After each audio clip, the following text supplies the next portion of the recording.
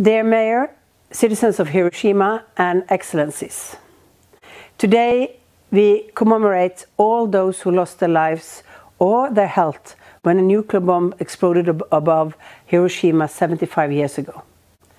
Please let me express my deepest sympathies to the victims and their families.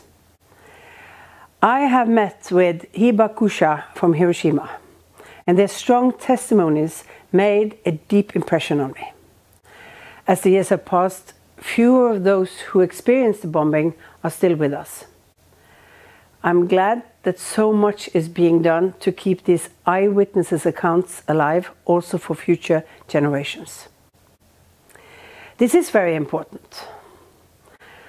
I commend Japan and the city of Hiroshima for the long-standing engagement for peace. I'm also happy to see that so many students and young people in Hiroshima and all over the world engage in this issue.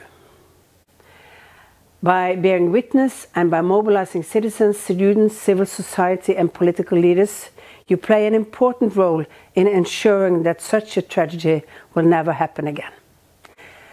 The fate of the people of Hiroshima and Nagasaki have taught us that any use of nuclear weapons will have a catastrophic humanitarian consequences.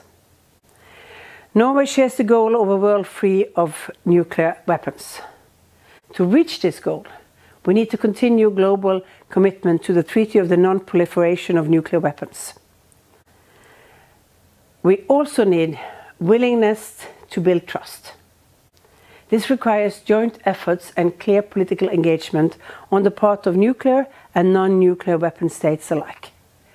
Together with Japan and many other countries, Norway continues to work on disarmament. In particular, Norway has taken on a leadership position on verification of disarmament.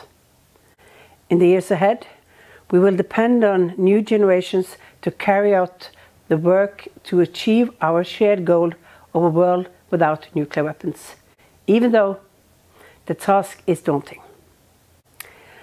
I wish all of you success in this important work.